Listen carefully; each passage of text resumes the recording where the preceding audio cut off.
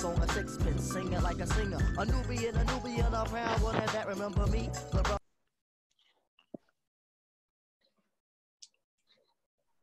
Good morning, everyone. Just want to make sure that everybody's gotten a chance to check their tech. Make sure that your mics, you've muted your mics, and everyone should have access to their video. Thank you all for taking the time to join us. I'm going to pass it over to our host, and we'll go ahead and get started here. I'll leave the poll open for just a little bit longer. Good morning, everyone. I'm Kinshasa Taylor, CEO and founder of Cannavation Analytics. We are a cannabis consulting and vertical company. About 3 years ago, we started this journey just with recycling and upcycling bio-waste products. From there, we transitioned into doing more engagement with students and alumni at our respective HBCUs. I pretty much just took my environmental justice background, mixed with my social justice background, as well as I had done STEM immersion with low-income youth. So I kind of describe myself as like a Cali Peach, born in California, nurtured in Georgia. And this work is very important to me. I saw that there was a need and there was a gap of social equity eligible folks that were going to miss out on an opportunity to be pushed through our pipeline, specifically this pipeline connected to the historically Black colleges and connecting them to cannabis companies. So as a natural born leader, community activist, 5-year commissioner for the city of Berkeley, an active and very long-term volunteer community member, board member, and also an operator of twin teenage girls, this was just a natural solution, a natural transition for solutions that were going to increase diversity in cannabis, to ensure that African Americans are prepared as voters, obviously as students and potential professionals. And so I just want to welcome you all for coming today. We have some great guests. Today's show, entitled Social Equity in Cannabis, we'll be discussing things with awesome guests today. So I'll start off by introducing Mr. Al Harrington with Viola. Good morning, Al. Thank you. Good morning. How are you doing? I'm good. Thank you. How are you? Awesome. I'm great. Okay. And then one of my favorite girls from the Chi-Town, Michael Self. Hey, Michael. Good morning. Thank you for showing up this morning. Hey, good morning. Good morning, everyone. Yes. Thank you. And next we have Latoya Rucker and Rebecca Collette with Calaxium. Did I pronounce that correctly, guys? It's Calexium. Calexium. But you were close. You were close. Kind of close, yes. Yeah. Thank you. Good morning, and thank you all for joining us this morning for this conversation. And we also have Keith Mosley online. Keith will be helping me out. He'll start off this morning asking you all a couple of questions, and we'll just kind of go from there. So first, I would like to start off with all of you giving me a roadmap of how you got into the cannabis space. I gave you a little roadmap from environmental, upcycling, bio-waste products, and I developed a bath product line and different syrups and different oils, and then combine that with my STEM. And here I am connecting that also to my social justice work, and now doing what I can to have an impact on social equity in cannabis. So Al, give us like a 1-minute roadmap of how you got from the NBA into the cannabis space. Yeah, so for me, it started back in 2011 when I was playing for the Denver Nuggets. So my grandmother, who was 79 years old, came to see me play. Saw her, taking all this medication. I asked her why was she taking so much medication, and she pretty much had, I always say, like the Black grandmama's issues. Saying she had high blood pressure, diabetes, glaucoma. And when she said glaucoma, I had read in the newspaper 2 days before how cannabis helped with glaucoma patients. And even at this time, I had only tried cannabis one time, and I was so paranoid, I said I would never try it again. But here I go telling her about what I read. And, and finally I kept calling it cannabis. And she asked me, well, what is cannabis? And I said, it's marijuana, weed. She's like, reefer? She's like, boy, I ain't smoking no reefer. So she shut me down. So the next day was when she was actually in pain, and she was just like, my eyes hurt so bad today, I'll try anything. So I called a friend of mine who I knew had a card. He went to the dispensary, got what they recommended for glaucoma. We brought it back, we vaporized it had her try it. I went and took an 1.5-hour nap. I woke up an 1.5 hours later, went to go check on her. And when I went downstairs, she was there. When I walked in the room, her back was to the door, and she was looking down. I just said, "Grandma, how you feeling?" And she turned around and she was crying tears. She said, "I'm healed." She said, "I haven't been able to read the words of my Bible in over 3 years." Wow. So ever since that moment, I've been on this crusade of, trying to unlock all the magical powers of the cannabis plant. And, now here it is almost 10 years later. And, now I'm a multi-state operator in 4 different states. It'll be 7 states by the end of this year. And we're just continually to grow as a company. That's awesome. It's so interesting. We had a Kimbra on our show last week, and a lot of folks, even myself, I talked a little bit about my grandma. So it's like, it's interesting because while we were being impacted by the war on drugs, they were keeping us in the house. Now we're getting them marijuana. I was saying last week, my grandmother's 98, and she said, "Go give me one of those sticks."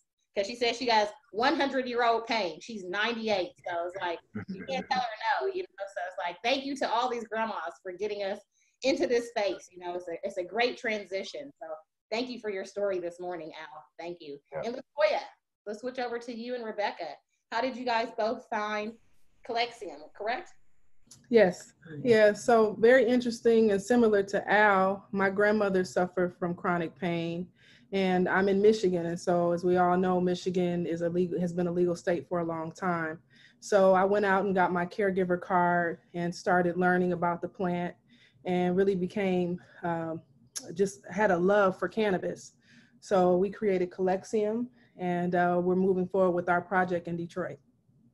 Yes, I have a different story. I worked with veterans in Maryland trying to lobby for them to get equal access to medication because my dad was a vet addicted to opioids, and it seemed like the opioids were hurting him more than they were helping him. So, we were looking at alternative ways to heal him, and I just found out all the issues that vets have with having access to something like weed. Like, they can go fight for their country, but they can't smoke a blunt. So it was kind of crazy to me. And then, I looked in the legal cannabis space and saw how there were lacking of people of color being operators and entrepreneurs. And I'm like, this is not how cannabis looks. Cannabis is not full of all these white boys. It's women in here, it's Black people in here. So we formed Cannavation last year, and we're in the city of Detroit, and we're really trying to kind of spearhead diversity in cannabis, inclusion in cannabis. We want to show that Black women are in cannabis, that we're operators, that we're owners, that we're not only workers. So we're really passionate about inclusion. That's cool. My dad's a veteran also, and we're here in California. So it's like you have this federal, Exactly. box. And so when I take my dad to the doctor, I'm like, hey, I'm giving him edibles. I make a pain cream with some of the products that I've upcycled. So it's like, I see that. Like, when I go to the VA, they're like, they just tell me, yeah, you can give it to them, but they're not going to outright, suggest that just because it's still federally illegal, which we'll kind of go into today. Like, I want to talk about that today. Like, what would be the benefits if we go into federal legalization? So yeah, I appreciate you both, Latoya and Rebecca. And now I'm going to move over to Michael Self. Michael works with Cresco, just from my experience these past 3 or 4 years, probably one of the most diverse or African-American field cannabis major corporations that I've dealt with. So I just want to thank you, Michael and Barrington, for keeping it Black and keeping it pushing. And I appreciate you. So tell us a little bit about how you got to Cresco. I know a little bit about your background, in social justice, which led you there. So let everyone else. Okay. Thank you for having me. Very much appreciate that. It's great to hear everyone else's stories. My story is probably a little bit different. I have been in the cannabis space for about 7 months now. I started working at Cresco Labs at the very end of October. So I'm still learning lots about the cannabis industry and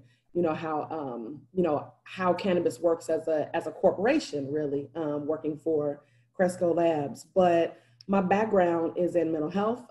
I started my career as a case manager and a therapist, and just not by accident, just by my education and interest and passion in social justice. I started working in the corrections field. I started working here in Chicago for the kids in juvenile detention. And my work was really focused on the most vulnerable populations that are incarcerated, which are girls and women. the LGBT population. And as federal laws were changing about conditions of confinement, I just found myself in the right place at the right time doing advocacy and training and coaching for how the system needs to change to meet people's needs. And so I consider myself doing human rights work in the justice system. And from there, I became a national consultant in corrections and went around the country to the nation's prisons, jails, and juvenile facilities, talking about things like sexual safety, about how to set up facilities to meet the needs of girls and women, because they're often incarcerated for much different reasons, many different reasons in boys and men. And so I just became more and more interested about social justice in general. And so through those experiences, I feel like I go to different industries and work on the social justice issues within that industry. And with respect to cannabis, adult use was coming here in Illinois. I wanted to find out, I can qualify as a social equity applicant. How do I get in this space? And I realized really quickly that it is really, really difficult to get into the cannabis space. And so I took what my expertise and passion is and applied that to the cannabis industry. So I work on social justice at Cresco Labs. And so that's how I'm here. Yeah. And we'll get a little bit later, we'll get into some of those tenets that attracted me to Cresco. And I felt like there was synergy between the work that we were doing and the tenets that you all had set out. And I know, there's like varying opinions about the efficacy of some of the larger social equity or larger cannabis companies and their social equity initiatives. But Yeah. You all know. Kinshasa, I'm having trouble hearing you. I don't know if anyone else is, but you're real low. Can you hear me? I can hear you, but you're pretty low. Oh, I don't know how to get louder. Tiffany, can you hear me? She can't hear. No, I can. I can hear you, and it may be, let me ask something. Michael, can you hear me more clearly than you hear Chasa? Yes. You can? Okay. So what is it? Okay. Sorry. Am I loud enough? Should I speak louder? Does that help if I speak louder? Louder? Kinda? Okay, so maybe this means Keith needs to talk and not me. But I was just saying, like, part of my goal was to connect the grassroots to folks in the middle, to connect them to the cannabis space, because I feel like together there are things that we can accomplish. When I started looking at social equity, and this is a question I want to pose to all of you all, what does social equity look like for you? In the case of our HBCU initiative, and I'm in Berkeley, California, I saw social equity folks being taken advantage of with these social equity programs, specifically in Oakland. Los Angeles has just been, excuse my language, a clusterfuck, because they've had so many people apply. We applied, my partner and I, because he's also from Los Angeles, and I just saw that it was different. So for me, I define social equity for historically Black college students as a tool to provide privilege. 73% of students that attend historically Black colleges and universities, you guys are HBCU grads, receive Pell Grants. And so when we were thinking about, what does social equity look like for these folks? We said, okay, they're going to school. So they're obviously going to be looking for careers, and they're going to be looking for professions. So we can focus on what I call respectfully like the lower level, where we're focusing on expunging people, getting them their records cleared, things like that. And then we have, I guess you could say, on the top level, folks that may be being incubated of some sort, that, as you all probably know, our incubation programs are pretty crappy.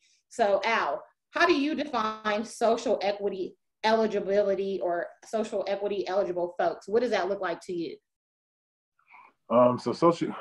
So it's same thing for me. Like, so I'm in LA, right? So I've been helping out some social equity people here. And to your point, like, it has been a disaster, right? And when I look at social equity, I look at it almost like a form of reparations, right? This is supposed to be an opportunity that's supposed to give people from our community and people of color an opportunity to excel in an industry that was, pretty much used to destroy our communities, right? And, what sucks about it is that, being that it's still federally illegal, you know what I'm saying? The only way that you can get funding is through either private corporations or private investors, right? And what that leaves us open to, and I mean us meaning Black people or people of color, is predatory investors, which you just touched on, right? Because at the end of the day, like it's extremely tough to get access to capital. And, you know, with these people that are, you know, giving us this money, they're seasoned vets, right? They're pros at taking people companies from them and different things like that. So, you know, and then also you take it like almost another step. When you think about, you know, a lot of the social equity applicants, what they're looking for people that come from these neighborhoods, right? That a lot of times, you know, have never made more than $40,000 a year salary, right? Or people like that were locked up. So now you're asking people that institutionalized, you're asking us as investors to invest in people who have no business, you know, real savvy, and it's just, like I said, institutionalized, or all the other, you know, things that come with it. It's just really tough to make an investment into those people, right? So I think that, you know, what we need to do moving forward is, you know, some of these bigger corporations that, you know, want to do the right thing and help, that's where the education comes in, right? Because we need to educate these young entrepreneurs, people of color that are coming into the space, on how to actually survive in this industry, because that's what it's all about right now. It's all about survival. And the way that these programs are set up right now, you know, we're not going to survive because the regulatory things are just way too difficult. Like I said, being able to get access to, you know, the right kind of capital is just not available. So it really makes it tough for social equity to be successful in my eyes. Right. And like for me, specifically with historically Black colleges, it's where our Black upper and upper middle class is produced. So when I started thinking about working with Black college students, I'm like, there's enough of us to be FUBU. We can help ourselves. We can help one another. You know, there's enough of us. If we wanted to only focus on or create an environment similar to HBCUs and our companies, that would be a natural transition for folks coming from historically Black colleges and universities.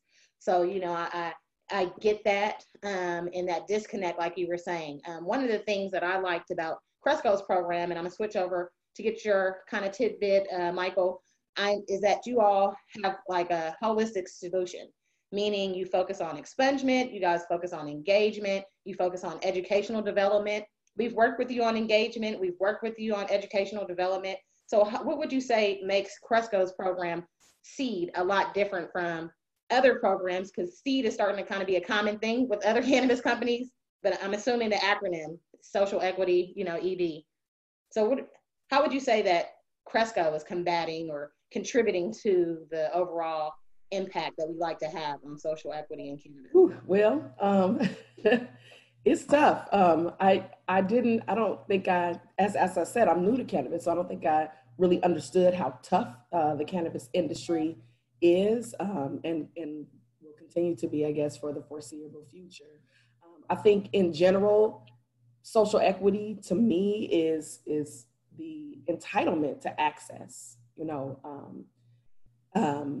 We all should be able to access the cannabis industry or our education system or schools, or higher education, whatever it is that, the things that will propel us in life, we are entitled to access to that. And so I think going with the social equity program at Cresco, it's really from a perspective of, when you know better, you do better, simply. Cresco is a white, male, cis-owned cannabis company, big, successful cannabis company. And so I think my leadership has expressed, that they have a responsibility, to address these issues and not hide from it, and ask me, to figure out what is the best pathway forward. And so the way we approach social equity and educational development, that's the acronym for SEED, is, as you said, we have a pillar that focuses on restorative justice programming. We have a community business incubator in which we focus on entrepreneurs and those that want to apply to have a plant-touching business. And then we also focus on education and workforce development. And we're working with schools to write or expand cannabis curricula exploring the idea of having a residency program, kind of like a paid apprenticeship program at Cresco. And so we're always open to and exploring new opportunities to give people access to the industry, or access to their own agency. Because if we're sponsoring an expungement event, or we're volunteering or participating in some way, we don't want to force people to go into the cannabis industry just to have our help. I think that's a big thing about the approach to social equity at Cresco, is really about what is it that you need as a community, as an individual, as an organization, as opposed to we're a big cannabis company and we have an obligation to support and provide access. So we're going to tell you what we want to support. We go into the communities and build relationships with organizations and individuals, and ask that question, how can we be of service to you, as opposed to perpetuating like the nonprofit industrial complex. Right. Okay, cool. So LaToya and Rebecca, my good friends from Flint. I have a cousin that lives there. We're doing some work with the lieutenant governor, and we know Detroit, Michigan in general has had a lot of social justice issues. And so kind of give me a little breakdown of what social equity looks like in Detroit, because it's interesting with our work in the South. Keith and I wrote legislation for 2 years in Georgia. We can't even mention social equity. We can't mention the war on drugs. We can't take that conversation to the Bible Belt, so it's like we have to have a different strategy. So what does social equity look like up in Detroit, and what are the barriers that you all have seen specifically in Detroit? I would say here in California, it's more like Al was saying, it's a financial thing. I'm working on my vertical license. I have my cannabis festival license, and so I'm working on manufacturing vertical license. My biggest issue is real estate poverty. I have to be able to spend $180,000 just on rent, just to begin to apply. But then I also have privilege. I've worked politically since I'm 43. I worked politically since I was 19. So I know how to get in there and have those conversations and make sure that before I get to the next step, this one is solid. So what do those steps look like? What do those barriers look like? And what does social equity look like in Detroit? So right now we have a moratorium as far as on the rec. And so social equity is directly connected to the recreational license. So initially when we started on this journey, we applied for a medical license. And so that's been our focus. And so for medical, there is no social equity program. But just because we know that the industry is gearing towards rec, we did apply for the social equity program. And so since I have been a caregiver since 2009 and also lived in the city of Detroit, I got a 35% off discount on the license once I can apply for it. Yeah, and just to kind of piggyback off LaToya's point, so in the city of Detroit, there's a moratorium on recreational sales. One of the reasons is because the recreational ordinance right now has no legislation written in there about people of color, about social equity, about legacy Detroiters. So I lead this group of industry leaders that are local to the Metro Detroit area, and we're trying to influence some policy so that at least 25% of the recreational licenses go to a legacy Detroiter. And those stipulations are still being determined right now, what you have to be considered a legacy Detroiter. So that's interesting. But on the social equity program that Michigan has right now that only really applies to cities outside of Detroit, excuse my French, but it's bullshit. All it really is a coupon code. You get 25% off for having this zip code, 25% off for doing this, but then what? You still don't have access to the real estate, which costs hundreds of thousands of dollars if it is in the green zone. We were able to acquire our property, but we're the unicorns. People that look like us often don't have the story that we have about real estate. And then you have to have hundreds of thousands of dollars to hire attorneys, consultants, architects. How are you going to get access to these people? Hourly rates in the cannabis industry are already astronomical for an attorney, for a consultant. So you have to have access to these people to even complete the application The Michigan program has nothing about that. And then, you know, the capital startup costs, we're in cultivation and processing. The capital startup costs, we're right now raising $2 million. Where are we going to find $2 million? Where are we going, you know, like our network of being Detroiters, we are educated. You know, we went to some of the best HBCUs, FAMU, what up though? We went to some of the best schools, but still, you know, we can't call our dad's brother and say, hey, can you loan me $2 million? So there you go with that systematic, you know, racism too. So right now, you know, we have a coalition that's working with the state of Michigan to improve the social equity program. We want to include options and resources after you get into the social equity program. Now what? You need access to consultants, to attorneys, to architects at a better price, or maybe even pro bono. You need access to real estate. So we're working with the city on that, on the rezoning of the ordinance, and you need access to capital for that build out of that facility. So we're also working on an incubation program so we can have some of these very large cannabis companies, you know, donate to this incubator program. They have millions of dollars and we are requiring nothing from them. We are requiring nothing from them from coming in the city of Detroit that has seen so much blight and turmoil over the year. We're requiring nothing from these billion-dollar cannabis companies. But now it's time to say, hey, you want to come sell weed in our hood? You need to have a percentage of your, you know, revenue go to social equity applicants. So legacy Detroiters can have the same, you know, access that you have. So there we go. Thank you. When you were talking about like how social equity looks there, it looks so different here. I know in Illinois, it looks different as well.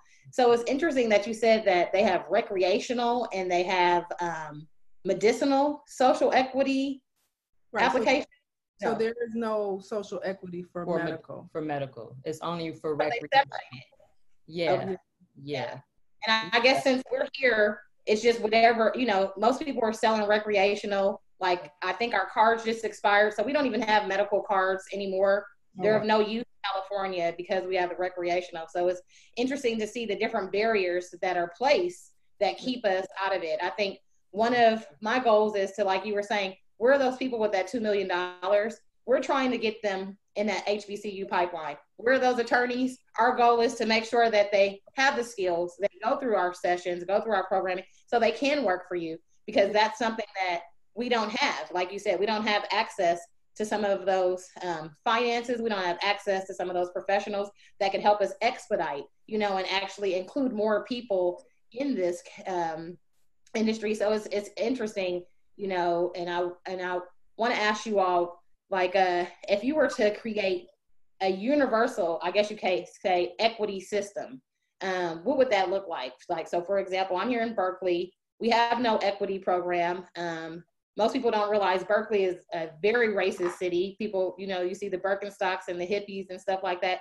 But our city is very, very racist. We have what I call in California called casual racism, which is a lot scarier than what you see in the South when someone is outright, you know, kind of racist in your face. It's scarier. So I think that that has contributed to the integrity of some of the folks that have been incubating. I've had a client that I had to drop just because, you know, he's like, oh, I'm going to take 30% for making your labels, 20%. It's like, no, you're going to own their whole company. I'm going to charge you for your rent. And so when you look at universal, if we were to create a universal social equity system, what does that look like to you, Al? What does that include?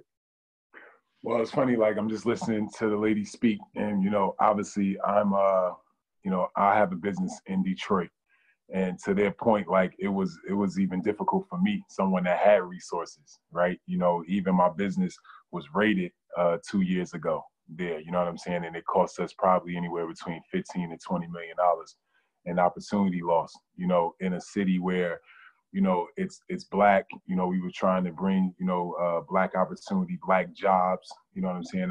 You know, we have an incubation program, same thing, all these different things that we wanted to do in this community. And, you know, they don't even hold their police and, you know, accountable for anything. at the end of the day. You know what I'm saying? We were illegally raided. And if I didn't have the resources that I would have had, you know, who knows, you know, I had to hire 7 attorneys, right? to get us out of that, you know, until they took to their point, like the hourly, what it costs for all this stuff.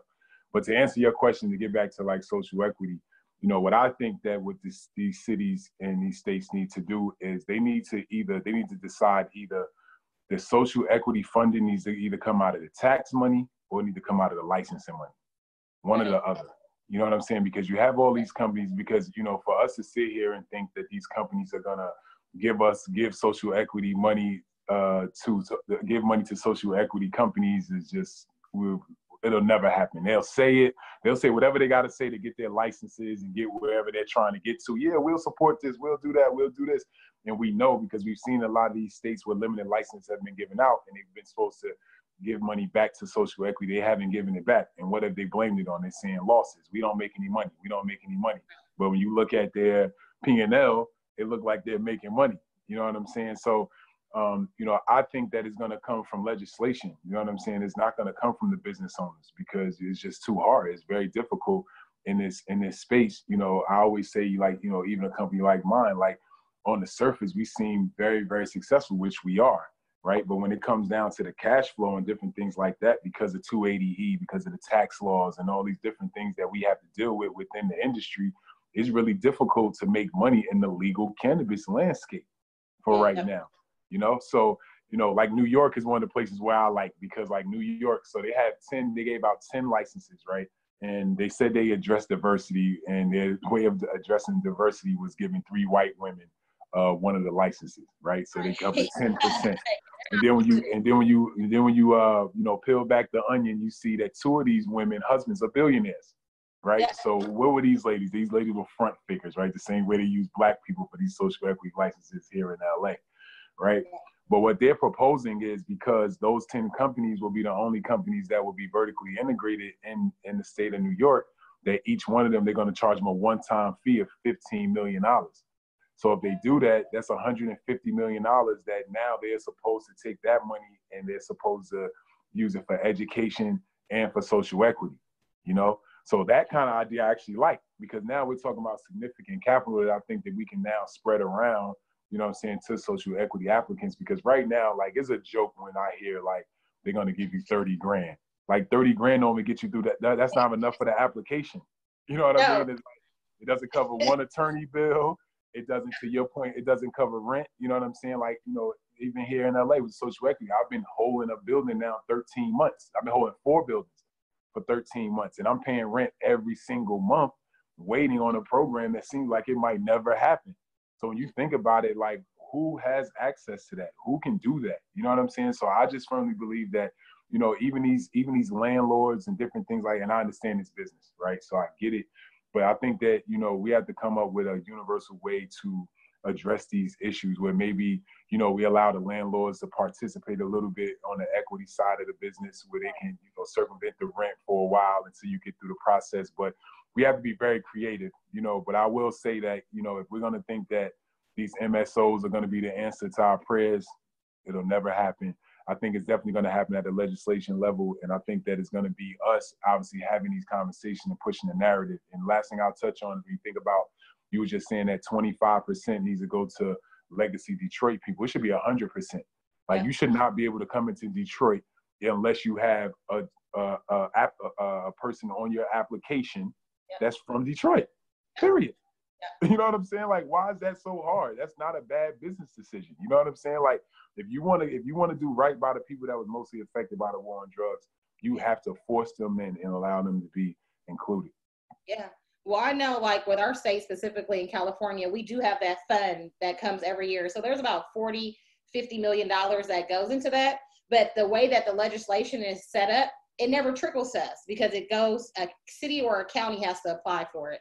And unless you're in partnership with a city council member or a county supervisor, it's not going to trickle over to you. And so, like, one of the federal pieces of legislation that I think can benefit African Americans is the Major Act by my Congresswoman, Barbara Lee. And so initially, some of you all were invited, because we normally go to 12 different Black colleges and we do our engagements in person. Corona messed things up, so we just kind of shifted things to this transition. So one of the events we had wanted to participate in was the Congressional Black Caucus. So again, when I develop solutions, I try to have things that are holistic. My goal there was to ensure that Black colleges were included in Major Act. You know, Major also would have dealt with that federal scheduling. It also dealt with, it deals with funding going back into those communities. Again, to kind of go back to my roots in this, social justice and STEM. I have a very good STEM partner. He does K through 12. So how can I get cannabis money to get to him? Because he needs to produce those K through 12s that make it to our Black colleges that eventually will make it to the industry. And so I know one of the complaints I get a lot from grassroots folks here, specifically in the Bay Area, I get a little more than complaints, a little craziness sometimes, but they're saying the money never trickles down to what they're doing. It doesn't trickle down to the community. It doesn't trickle down to that person that needs the expungement. But it's like, you know, how do we, like you were saying with legislation, that can help.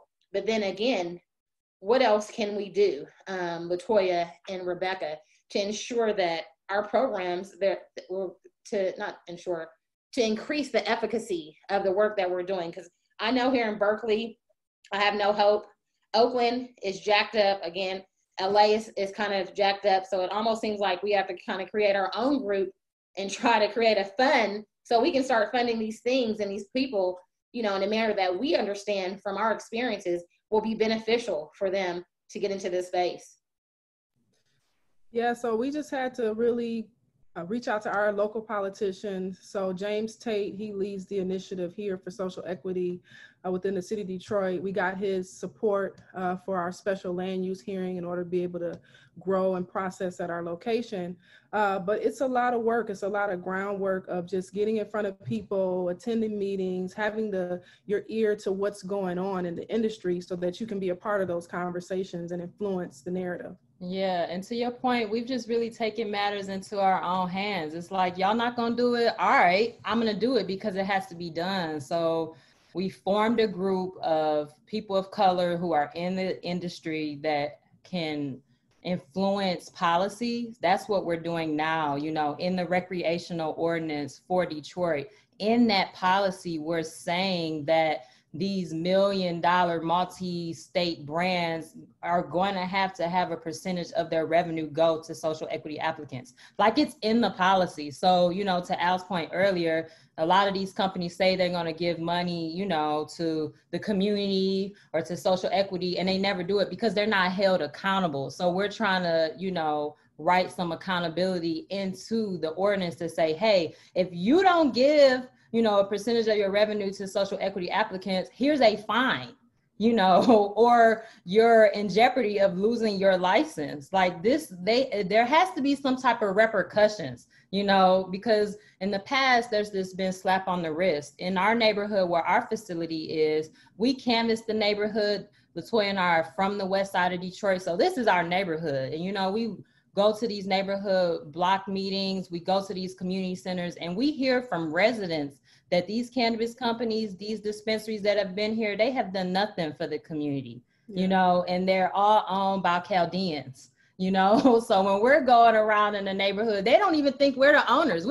They think we're the black faces that are representing the Chaldeans and the white people that are in the cannabis industry. So that's something we also have to lobby to our own people that look like us, like, hey, no, we are really the owners. We really own the license. We really own the building.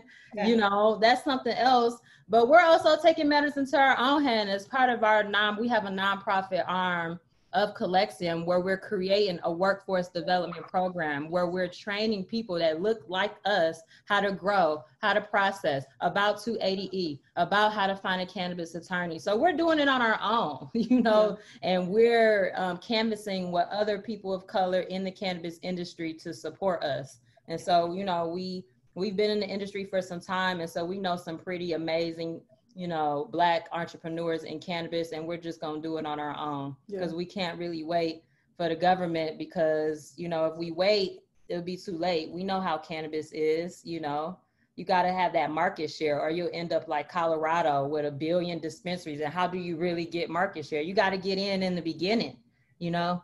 So. Yeah, we talked about that a little bit last week. Well, not last week. Mary Pryor was on our first show. And so we had talked before, and on the show, she was just saying, like, if Trump is in office, things are going to get really bad for cannabis. And I'm like, you know, possible. But I think that one of the things, again, that we're trying to do is to kind of make sure there's a bridge. So, Michael, I know on one of our shows, we had some folks just talking about, like, you know, just keeping it real, like, cannabis companies are doing this, they're not doing that. What do you think makes Cresco stand out from some of the other companies, like you know?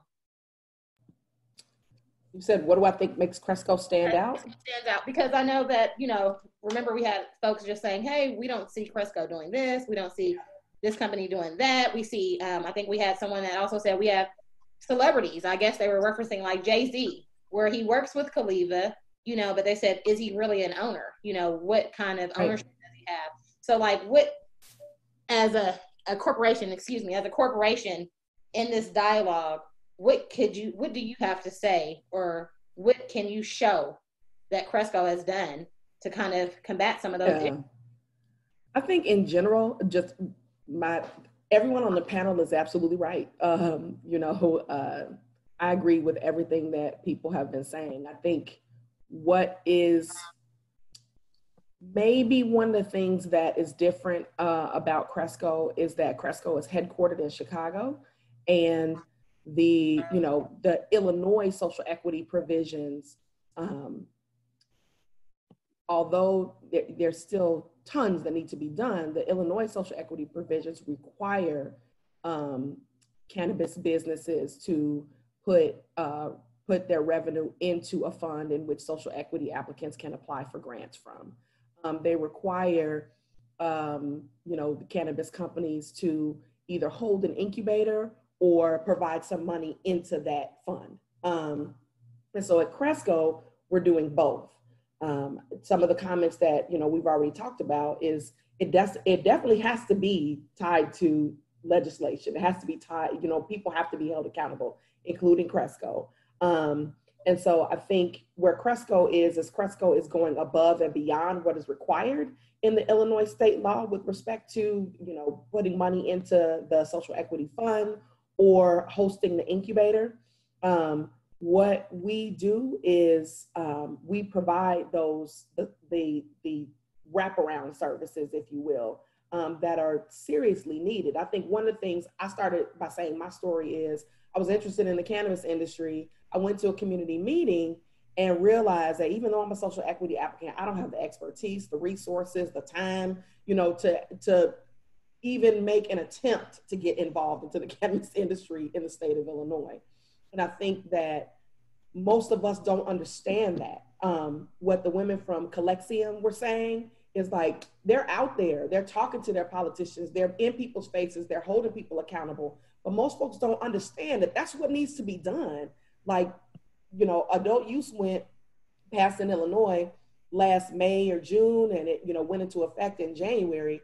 Our community, we needed to be focusing and getting ready for that and educating ourselves and writing business plans and all of that. We need to be doing that in 2011, to be prepared for today. Because now that applications are now coming out and, Cresco is, I work in social equity, that's my full-time job, but our legal team is helping our incubatees write their applications and, give them information. This is how Cresco writes our applications. This is how we set up our retail. Here's the information you need to know about banking and how difficult that is, et cetera, et cetera. That's still, you're in the point in which you're writing your application. And if you get a license, then you have 6 months to go from license to operations in the state of Illinois. And it's like, okay, as was said, where am I going to get the tens of millions of dollars I need to go from my license to operating, to opening up my doors?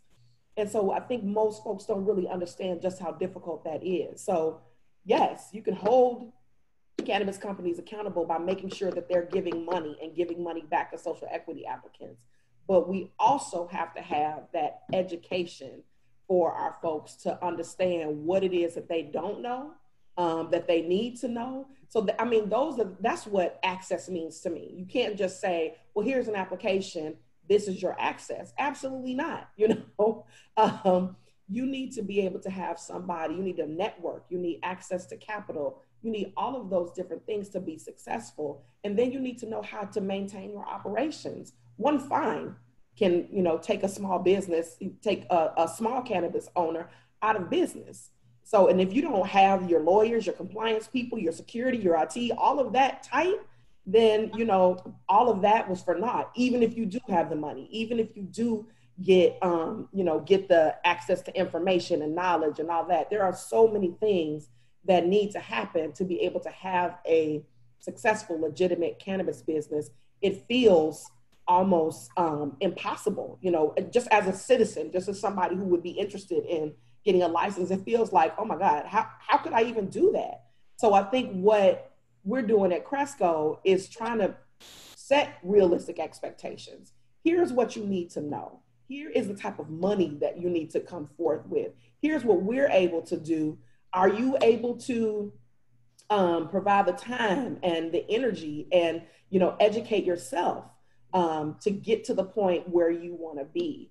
I think that's a big thing, is being able to set those realistic expectations, because I think that for some of us, we see the opportunity to get involved in the cannabis industry and it's like, okay, I won the lotto. Well, no, this is really difficult, and this is the road that's ahead of you. And we are obligated to support you through this process, because if we don't, then we're going to just keep getting what we're getting, which is a white industry. I would say, like, for myself, and then Keith's going to come on and start and ask you guys a couple of questions. The best advice I can give people is, like, don't give up. Like, I applied for my cannabis festival license because it was $1,000, another $400, and you didn't need anything. But there was no law in the city of Berkeley. I've been a commissioner for this past 5 years, cool with my council members. We own a couple of houses in Berkeley, so I'm in 2 different districts.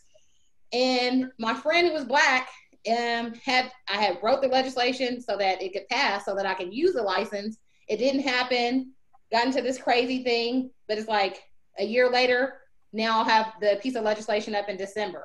So it's like, I wanted to give up because I was like so upset, like, what's going on? We had, the issue I had was that there's no smoking at the parks. And so I needed to change the law, like San Francisco, that allowed smoking for 9 hours in the park, so that I didn't have to have issues. But I was up against white women and crazy old white women in Berkeley that just come to council meetings, every week to just kind of create issues. And so luckily, I didn't give up. And this December, we'll have some legislation that passes. So just to kind of give my tidbit, I would say, don't give up if you're in this space. Keep pushing. Something's going to happen. I've been doing this for 3 years. Every year, something better happens. I just got someone that called me who's Black, a Black college graduate, and offered me $1 million to help me with my business. So it's like, the one thing that I've realized is that you can't give up. You got to keep pushing. So thank you. And I'm going to switch over to Keith right now. Thank you, Keith.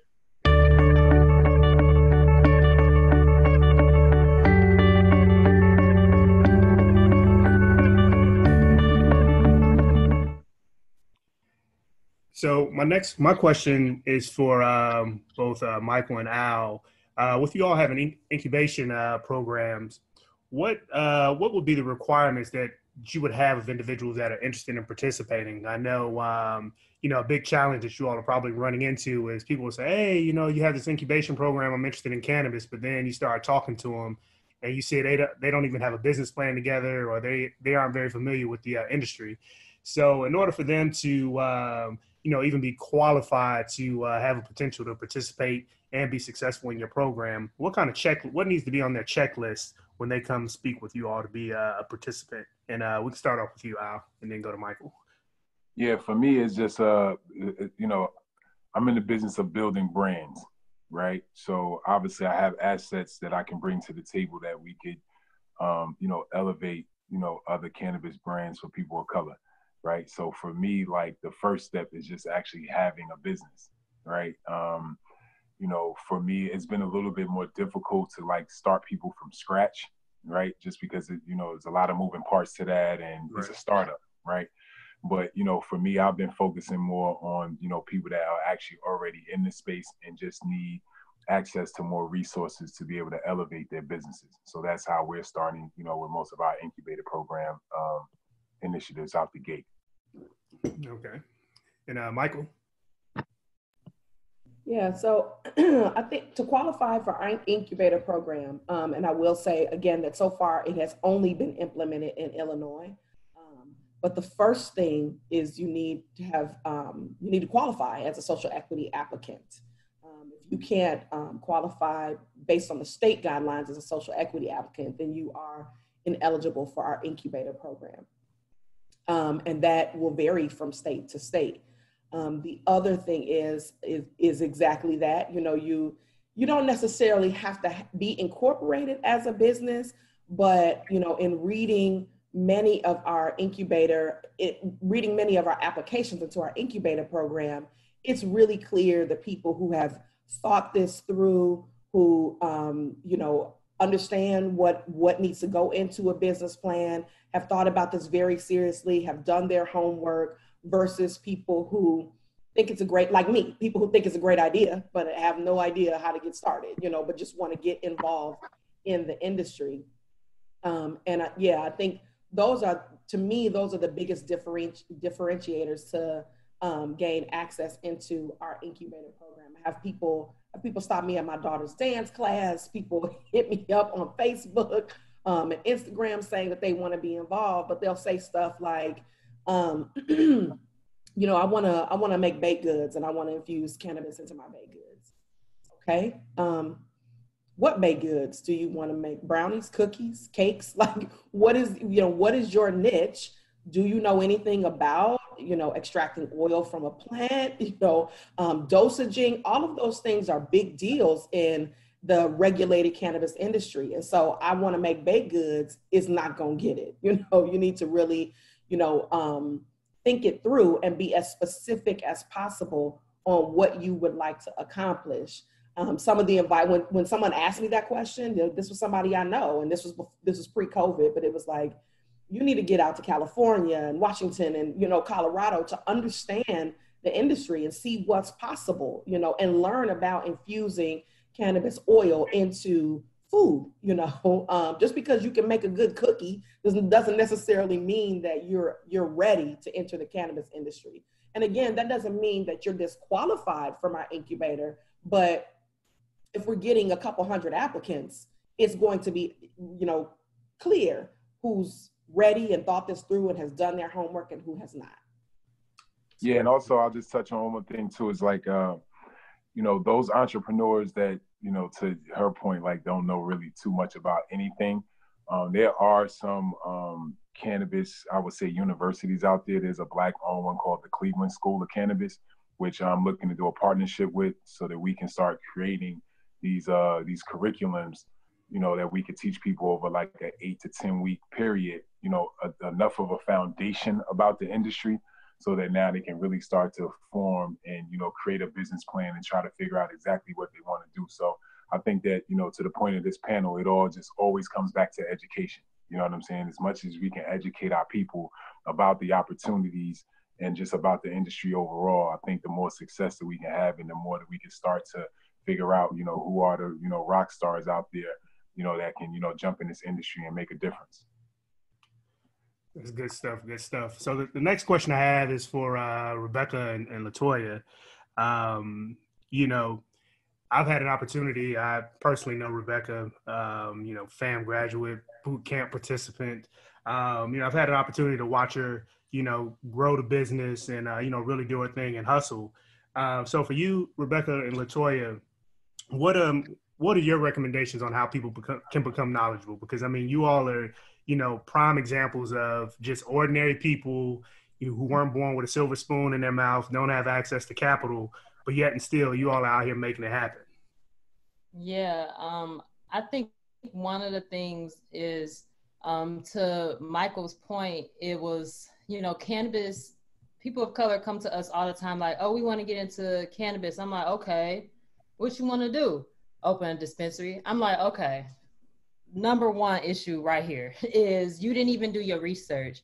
You didn't even, you know, if you're an attorney, how can you transfer your law knowledge, your law skill into cannabis. So it's really for us, it's been educating people on how they can use their skills to apply to the cannabis industry. And then one of the other things is, we're developing programming right now, to Al's point earlier about developing a curriculum. We're developing a curriculum because we're operators. We're from the city. We're regular people,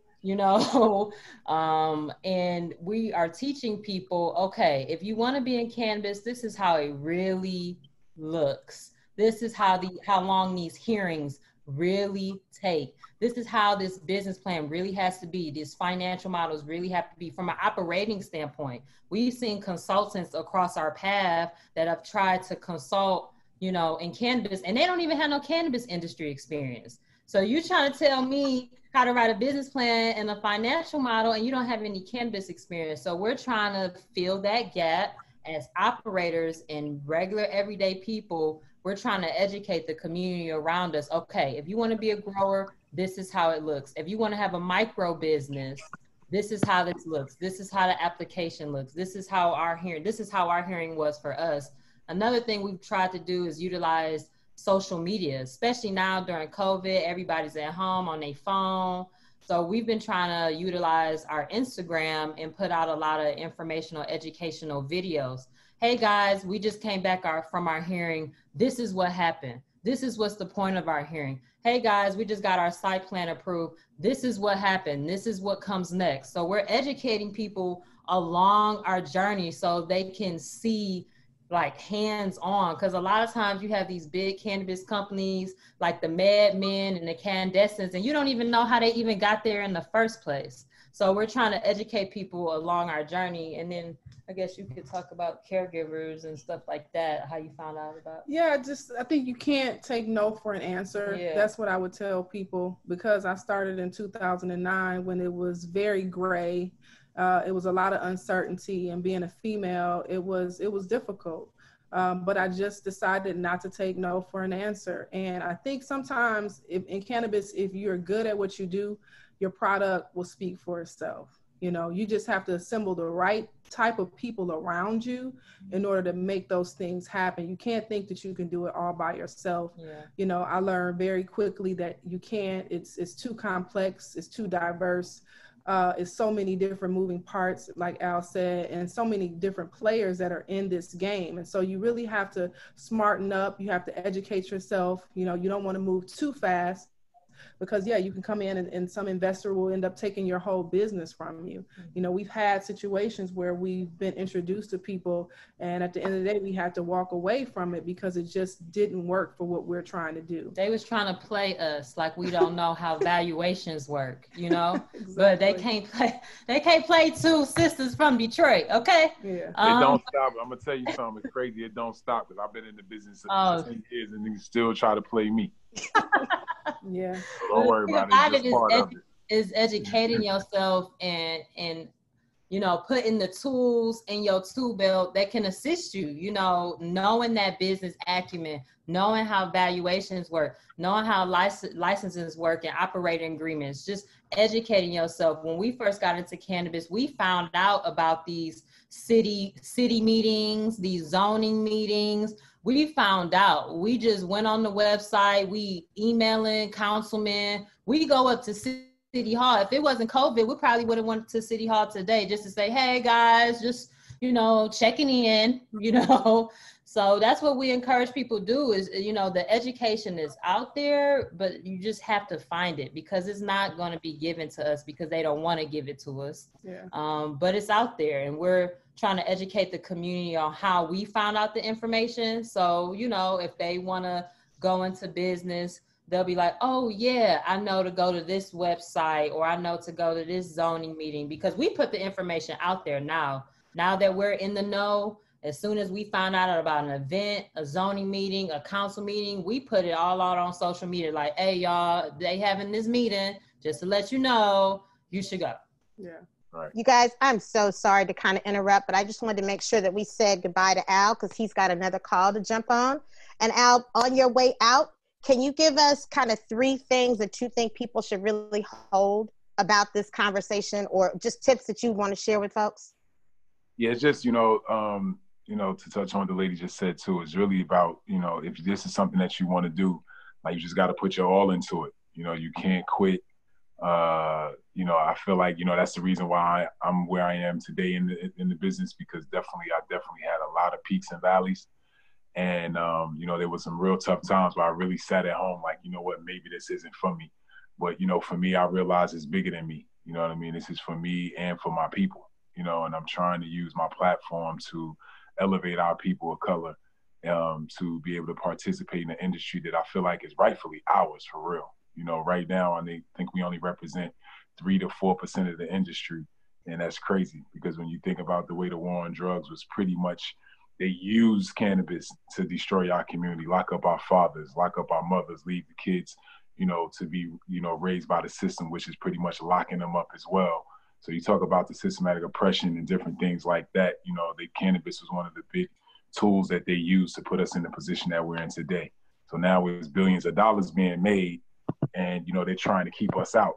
And that's just not right. You know what I mean? I just really feel like, this is generational wealth at risk for our community.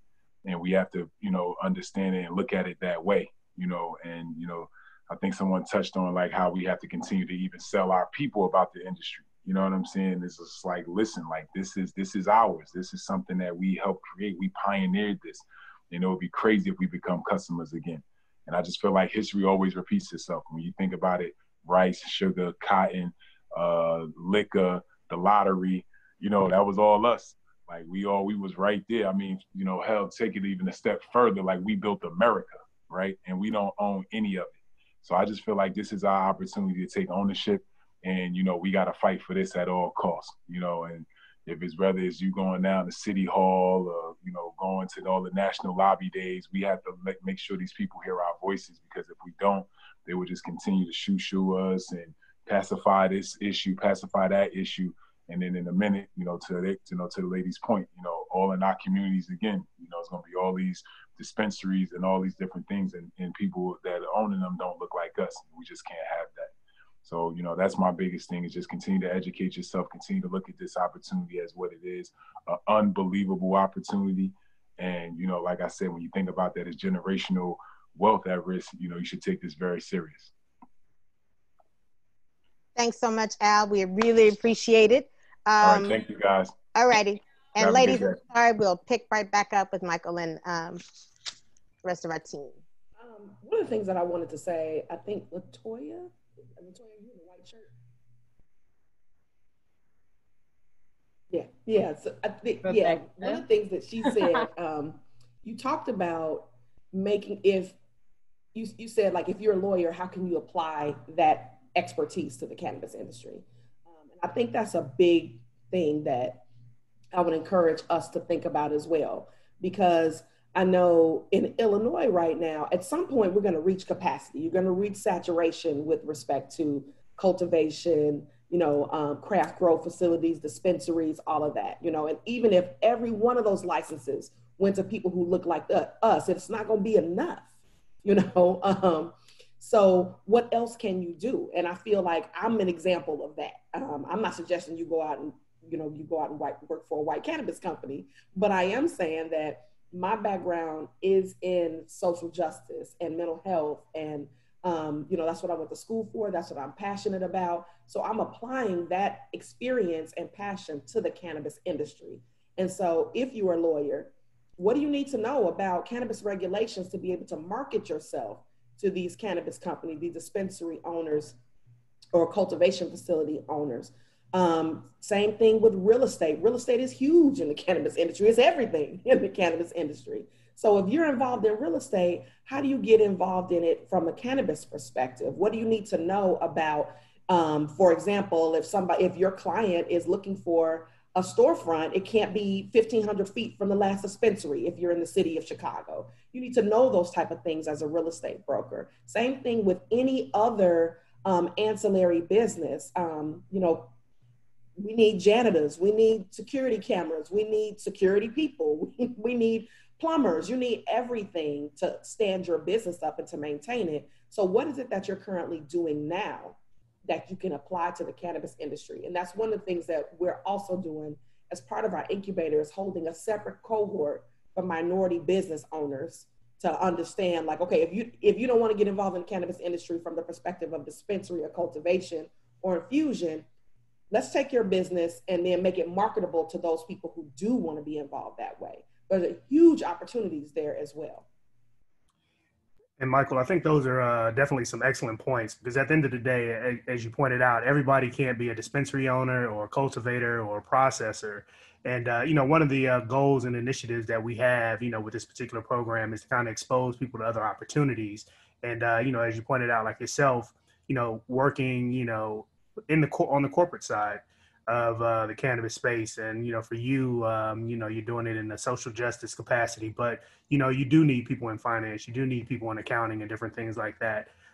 So, from your vantage point of perspective, for those interested on the corporate side, what are your recommendations for somebody that wants to transition from, I guess, what we would classify as a traditional industry approach, if you're an accountant or a finance or an attorney person?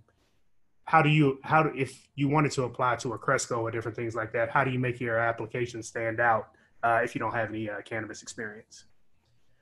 Well, I can tell you what I did because they had to sit me down and talk. I'm not a cannabis consumer or anything, so they had to sit me down and educate me a lot about the cannabis industry. But the way I got myself involved is, I was looking for employment, and I wanted to get back into social justice work. I saw the position available at Cresco. I really felt like it, I felt like the job was written for me. And so I applied, just regularly through the Cresco website. But then I went on LinkedIn and I looked to see who was the director of recruitment at Cresco. And I sent her a message, and this is me, this is who I am, this is why I feel like I'm a good candidate for this role. And we were on the phone the next day. I had my phone screened the very next day. So I think the overall thing is just like as a prospective dispensary owner, you sell yourself, you get yourself involved. Someone in the chat said a closed mouth does not get fed. Absolutely right. Lots of people want to work in the cannabis industry. They want to work at Cresco. So they get thousands of applications. So what are you going to do to make yourself stand out? And for me, that was find out the person who's making those initial selections, who's getting the phone interviews and things like that on LinkedIn. I think part of it, I don't know what possessed me to do that. I just got caught on the right day. But also, you can contact me. I'll tell you if Cresco's on a hiring freeze right now, if you're not in retail or cultivation. But I would say Cresco corporate is on a hiring freeze right now. But people ask me all the time, can you send my resume? People hit me up all the time on LinkedIn. And people have gotten hired that way. When we're out at panels, you have people, Collexium is a cannabis business. Reach out to them. Do you need some help? So again, just advocate for yourself, speak up, reach out to the people who own the businesses, who are doing the hiring, and sell yourself to them. That's good to know. So my question for Rebecca and LaToya, seeing as how, you all have been in the game, getting your hands dirty for a few years. And it's a similar question, at the end of the day, everybody can't be a cultivator or a processor or a dispensary owner. And, each state's laws are different. I know Illinois and California allow for social consumption in public outside of the house, whereas a lot of other states require for consumption to be limited to just a house or private property. What are some other areas in the cannabis space that you all would recommend, for people that are, interested in getting in the game, but, they don't know how to cultivate, they don't know how to process, and they don't have the interest in owning the dispensary? I've seen some things like puff and paint, catered meals and different things like that. So, as individuals that are, out there in the community, really making things happen, what are some of the things that you all are seeing or recommendations that you would have for people, just other business opportunities in the cannabis space that don't require you to, need access to millions of dollars to still be able to participate? Yeah, so it's really just about, again, what Rebecca said, using your skill set. So I think whatever it is that you're good at, whatever it is that you feel like is a passion for you, cannabis can be a part of that story, Yeah, I would just look at the full supply chain of cannabis. You know, if it's not plant touching, because getting a plant touching business is very challenging. What are some auxiliary services? What I don't see a lot of are, you know, I see a lot of like people who want to throw cannabis events, but I don't see a lot of like consultants for their specific areas. So for instance, if you have background in finance and financial modeling or accountant, you know, accounting, I don't really see a lot of people of color doing that, you know, marketing, uh, cannabis, especially as all these brands pop up, is going to become more competitive to get your brand out there. So if you're a marketer, if you're an IG influencer, you know, how can you transfer those skills to this industry?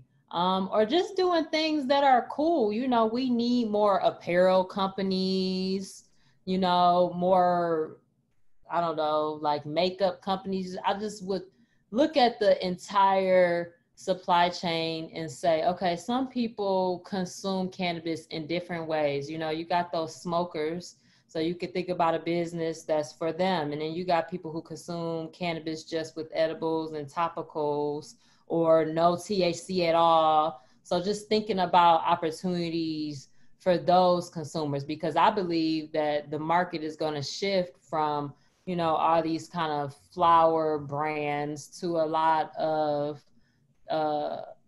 vapes, you know, so that soccer moms and all that kind of stuff, it can be more concealed. You can travel with it. So just think about those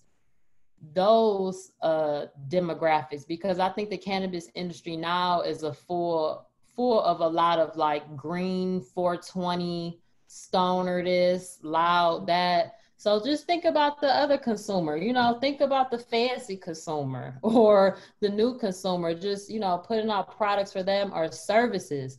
Even with us now being operators, I would love to consult with nothing but people of color, you know, for the design of the grow, the facility, our architect. And, you know, we try to find people of color out there, but we can't find, you know, an energy specialist that looks like us.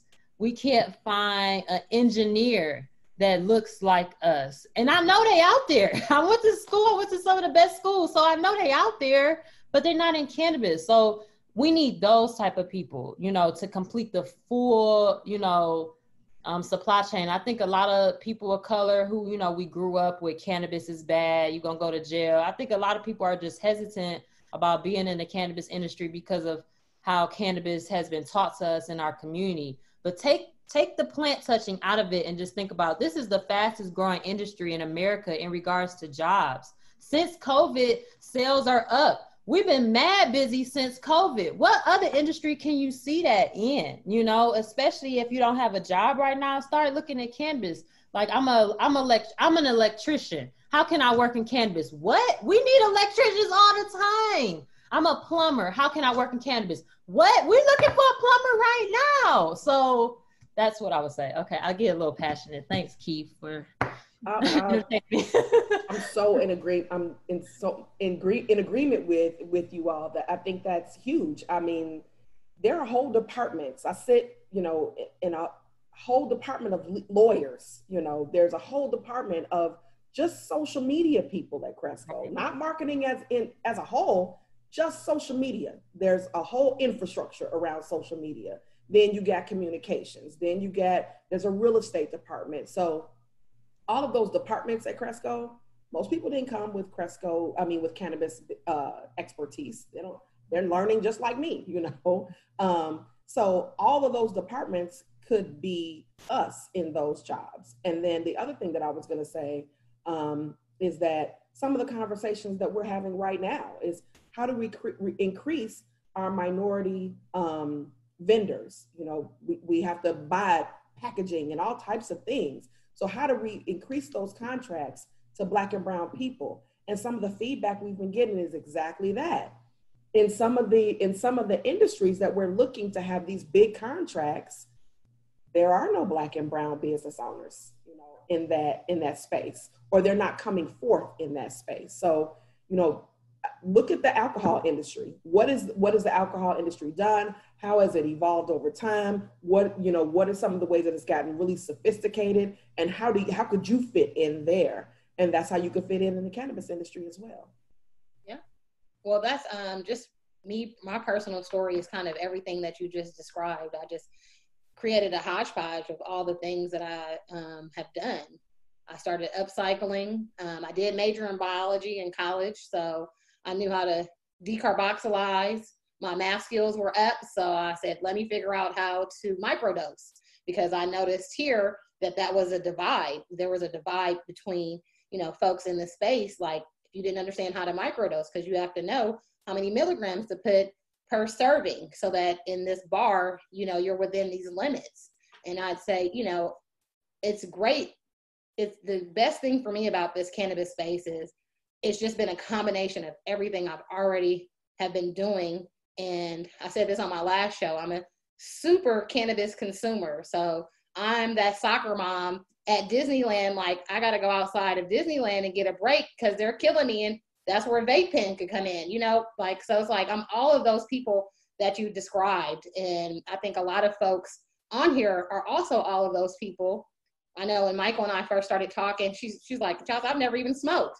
So she's like, I had, you know, no experience in cannabis, yet she's someone that we're saying we need in these positions that are going to listen, that will understand the real, you know, but understand also from her perspective as a part of a corporation, you know, how to go between both worlds. And so I think that taking whatever skill it is that you have can definitely be applied in the cannabis space. And we're not always looking for cultivators. With me getting my micro license, I don't cultivate. My business partner cultivates. If you look in my backyard this year with my plants I have this year, you would think I was a cultivator because they're doing really well.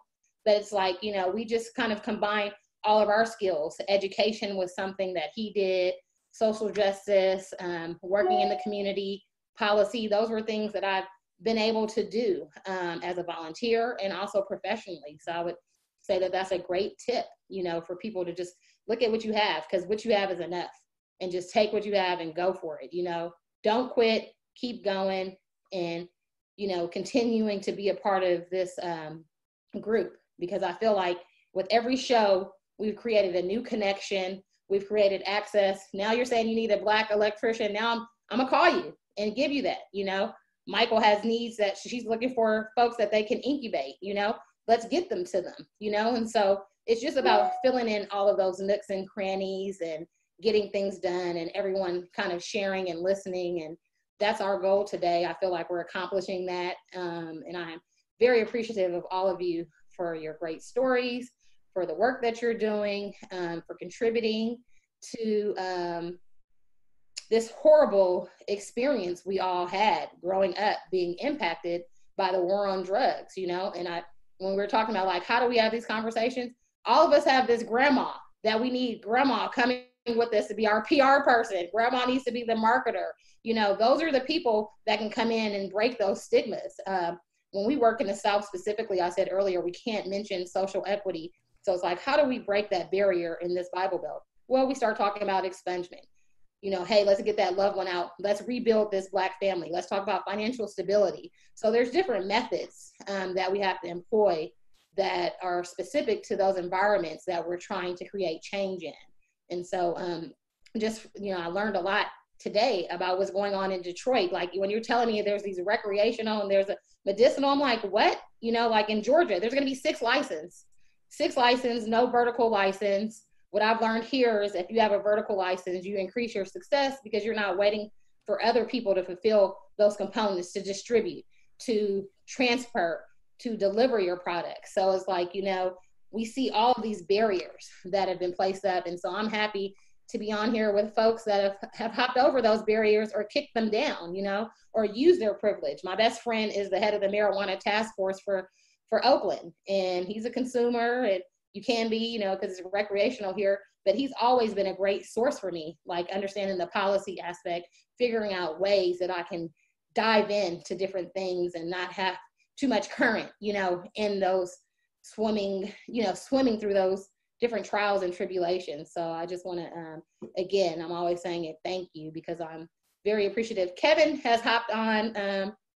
Kevin works with Uplift Maryland. He's the CEO, and he's helped us out a lot in the background. He is HBCU certified, Morehouse. And, Kevin, we missed you for some of the call. We were just talking about social equity, talking about some of those barriers, talking about how we all have overcome some of those obstacles and whatever tools it is that we've employed in kind of knickknacking through this industry. So if you could just briefly just give us a little intro about what you're doing, the work that you've done, and what you feel would be a great universal system for social equity. If you could create a universal social equity system, what would it look like? So I guess starting off, my name is Kevin Ford. I started Uplift Maryland at the end of 2018, more so to do like patient certifications. But then after a while, coupled with my experience from the Prince George's County government doing supplier diversity and development and procurement, I was able to apply for a grant to develop and implement an education and business development training program for minorities and women who were interested in applying for grower and processor licenses last year in Maryland. Since then, we've also been able to win a second contract from the commission here to do a dispensary agent training program. And we've also spent a lot of time lobbying in Annapolis to try to get more opportunity for folks who look like us in the industry. So our solution that we actually put forth last year, unfortunately, it didn't go anywhere as of yet, is to look at this in a different lens and not necessarily as social equity, but more so as just opportunity in general. And with those opportunities, coupling that with the resources to ensure that people are not only able to enter the market, but also succeed in the market. So we've been fighting here in Maryland essentially just to open it up, to get rid of these license caps, to allow anybody who is interested to be able to go and apply for a license and get one and have a fair shot at getting their business open. We've seen from other states that move to this type of model that there is a lot more local control. And I think that honestly, people will probably rather deal with their local government than the state government in terms of these licensing processes. So that's been our take, is really just trying to get Maryland to move to an open model that would allow anybody to have an opportunity to get at least that initial license, just to have the opportunity to start a business. And we know that although opportunity is great, it doesn't guarantee success. And that's why I mentioned it's important to couple the opportunity with the resources that are necessary for these businesses, like I said, to not only enter the market, but to succeed. Thank you. I love that. Sorry, I keep touching my eye. It wouldn't open up this morning, so it's just been bothering me and kind of throbbing all day. So if you see me touching it, not crazy, just my eye hurts. So I think we're going to go over to Tiffany right now, and she's going to get into a couple of Q&A questions. After that, we're going to give our weekly business tips, and we will be followed up with a Cresco moment after that. So thank you, Tiffany. Okay, so we had a few questions that popped into the chat, and just so you know, everybody, this goes to any of the panelists if you care to answer. I'm gonna try to frame a couple of them. So we had someone say, are these cannabis corporations genuinely interested in funding equity programs for minorities? What do we think? Well, I can speak for Cresco. Thank you, Michael. Oh wait, I'm sorry, my video's not on. Okay, so I can speak for Cresco, but that's all I can speak for. And I would say yes, we are genuinely interested. I am genuinely interested. You know, some of the conversations that I have with my leadership is that, you know, this is not just my job, this is personal, you know. I'm a Black woman and want to see us succeed as much as anybody else.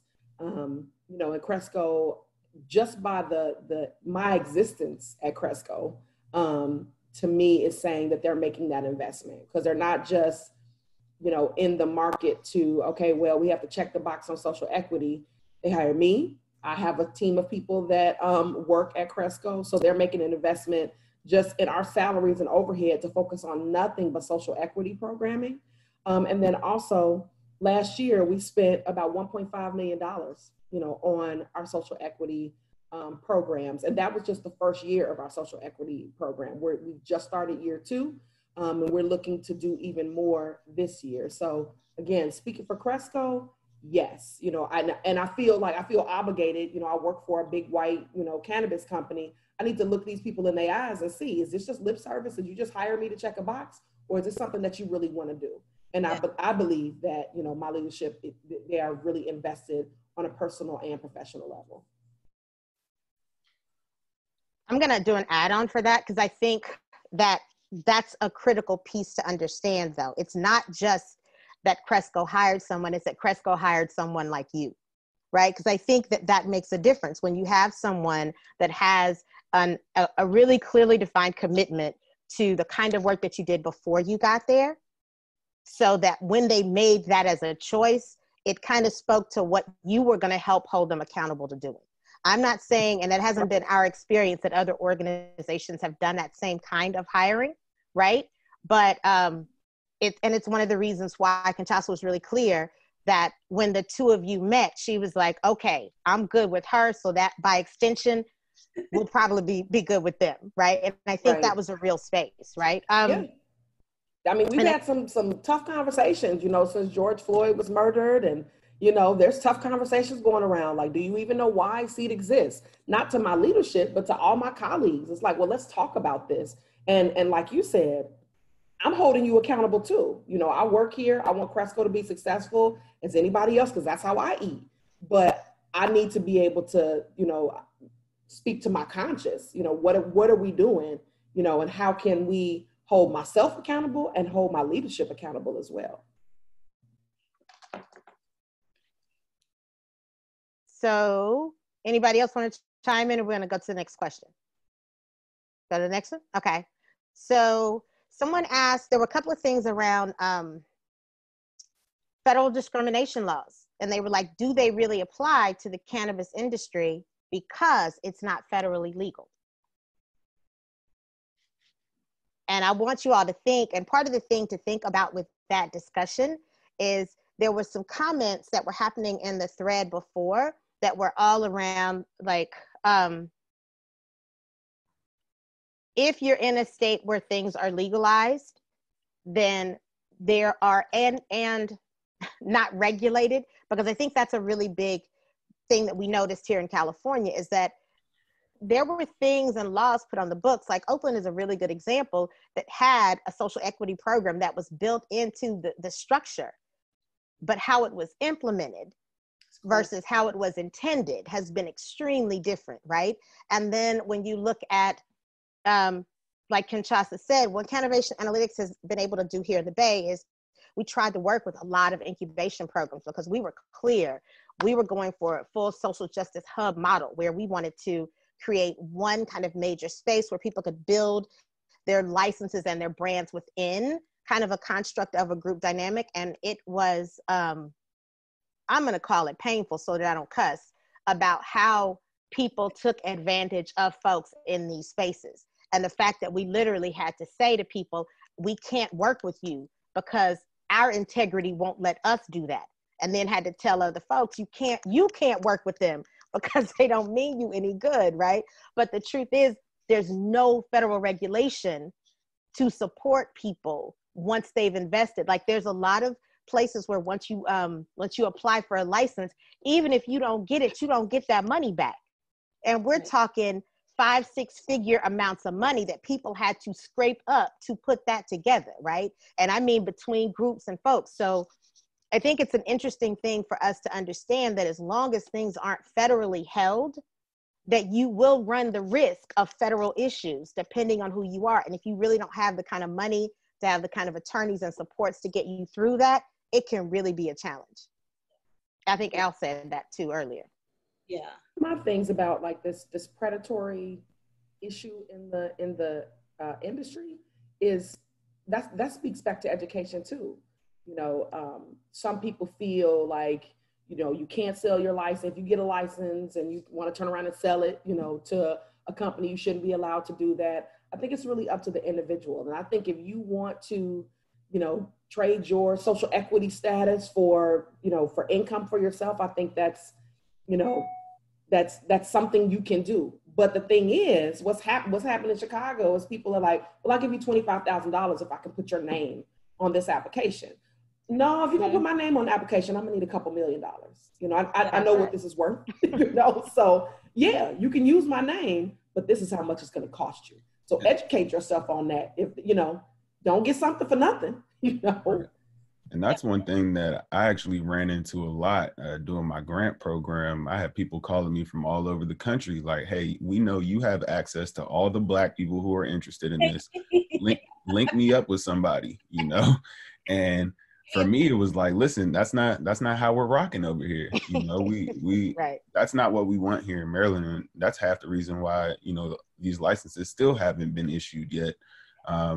So if you're approached by one of these large companies and they want to give you a dollar amount, like Michael said, don't take that 25, even 50,000 when what that thing is really worth is, you know, you're getting pennies on the dollar. It might seem like a nice check up front, but you know, you're getting bamboozled. So, you know, you want to make sure that you have some attorneys on your side too, who number one, understand the issue of straw man ownership and make sure that your paperwork is tight from the get-go. And that's, like Michael said, also, they're literally preying on people who have a lower education level, you know? And I mean, you have to give it up. I wish somebody would approach me because I got a number. Me too. I got a number too. But that's the reason that they won't approach us though, is because they know that we understand. You know? And it's also that lower education level. But I think one of the things that we've seen, it's also about like access and resources, right? If you don't have a group, a team of folks like Cannavation Analytics, Conchasa is the leader of this organization, but all of us play a role based on the expertise that we have in different parts of the industry, right? And not just in cannabis. So a lot of us transferred, like we've been telling people all day, we transferred a lot of our skills into this industry, and especially because we came together on the premise that our communities were preyed on for decades and devastated by what happened. And now you can look in those same neighborhoods and see a dispensary that's run by folks that look nothing like us. Exactly. And we were like, that's basically that shit is unacceptable. Yep. And so now what can we do, and how do we collectively kind of move together? And that's going to lead me to this question, Chasta, and I'm going to let you say something. Is there an association for Black, Indigenous, people of color to provide their services to this market? Does that type of group need to be created? Or could an environment like this start it? Well, that is the goal of part of these conversations. If you all look, we're doing a series of 8 of these conversations, all on different topics throughout the industry. And our main purpose was to create opportunity and access points for people to get points that could go to with some of our larger partners if they wanted to apply for positions, saying that they completed the show, the level of investment that they had in wanting to learn about this. So that's why we did this first and foremost. But like Conchasa said earlier, we originally started this as in-person conversations, mainly through HBCUs in the South, but really to elevate the conversation around what cannabis is and what it is not. Because the stigma around it, especially down South, especially with Black folk, and especially Black folk over the age of 60, is a real barrier. And those are the voters. If you really look at who votes, that's who that is. So we were clear that we needed to approach this conversation and build capacity of other folks to have this discussion, because we cannot change it if we can't get these to be laws that are shifted, right? So back to the question. Sorry, that was a soapbox moment. Do we think that we need to create some level of networking space or opportunity to continue these discussions? Yeah, and I think that well, not even think, I know that, you know, my peers across the country are definitely gearing a few things up. Rico Lamy, or Rico Tarver out of LA, he was formerly with Cannagather. He's creating something new. There's folks in New York that, you know, have, it's quite a few companies out of New York, actually, including Can Inclusive, and a lot of these folks who are trying to bring a communal aspect to it. And I think that that's one thing that we're also trying to do with Uplift as well. So I do believe it's needed for sure. Yeah, and I think organically we're connecting this. A lot of folks, I met Kevin. Kevin connected me to Mary, to Tangi. You know, I met Barrington. Barrington connected me to Michael.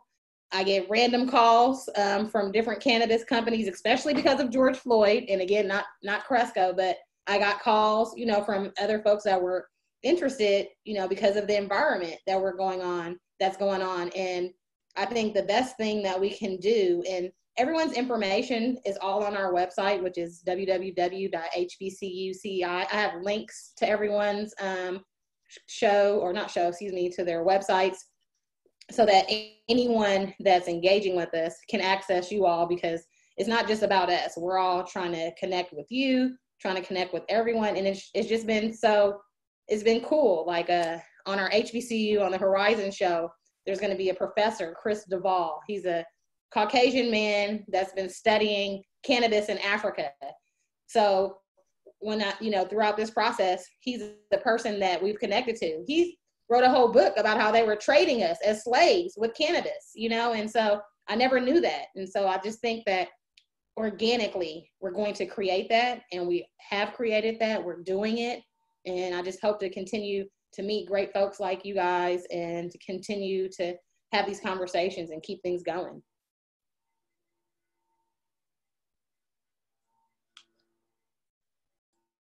Muted myself. Sorry. Okay, so we're at 11:36. So I just wanted to make sure that we note the time, and we're going to push to so just so that everyone understands, one of the framings for this, we had some questions initially around, could this be for any person of color, right? Not just students from HBCUs. And I said yes, because one of the things that we wanted people to understand is, as sure as there is a school to prison pipeline, there can be other pipelines, right? So our kind of core tenet around this work was creating a pipeline from HBCUs into this industry, because we knew that there was a wealth of talent in those spaces.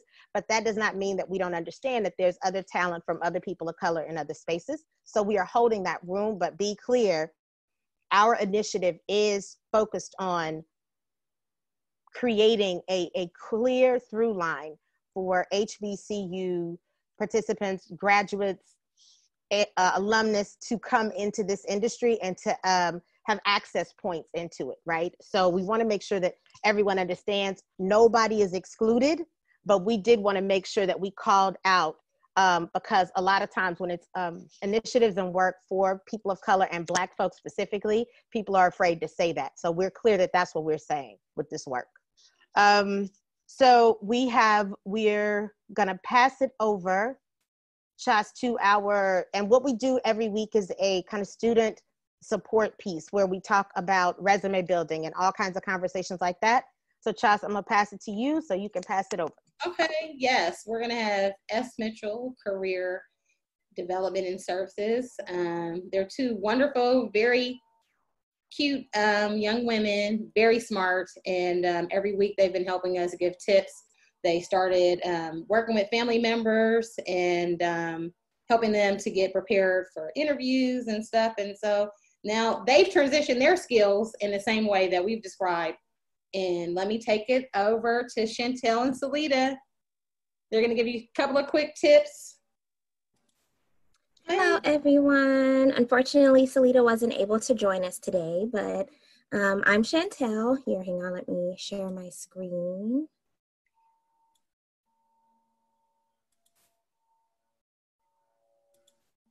Oh. Am I still able to share it?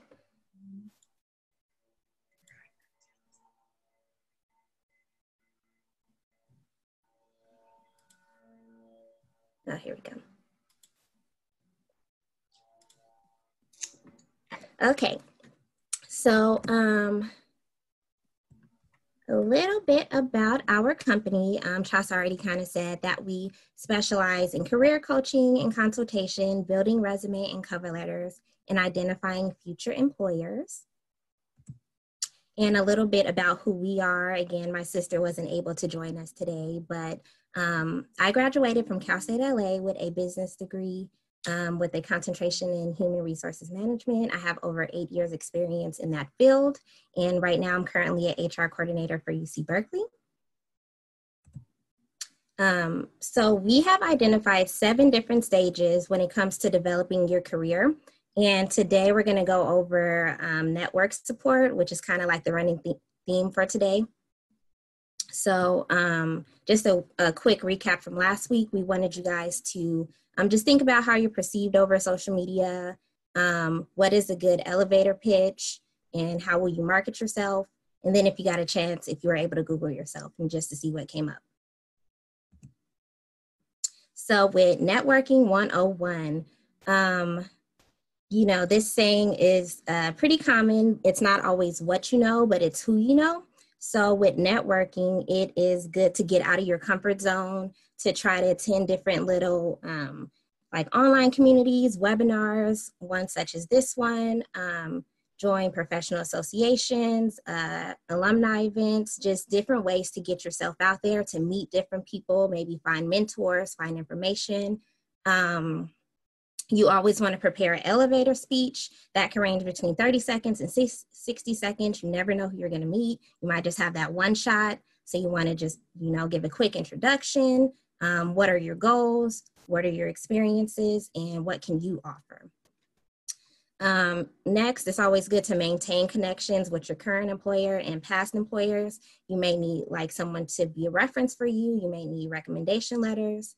And then business cards, even though they're kind of old school, it's always good to have them handy. People, you know, like might type in your information wrong on their phone, or if you just say it to them, they might forget what you say. So business cards are always a good tool. And then social media, that's always, you know, something that's in your control. And one of the really beneficial social media platforms I would also like to go over today is LinkedIn. For those of you who already have a LinkedIn, here's a quick snapshot of mine, so feel free to go ahead and follow me. But for those of you who have never heard of LinkedIn or never used it, I just wanted to go over some of the benefits. LinkedIn can help build a professional network. You can also demonstrate your expertise and experiences through your LinkedIn profile. Colleagues, they can endorse your skills, they can leave recommendations on your profile that's public. This is a good tool to see what companies are hiring, what type of positions are out there. And then it also attracts professional opportunities. Recruiters do actively look through LinkedIn for positions that they're trying to fill. So this is a great platform to promote yourself professionally.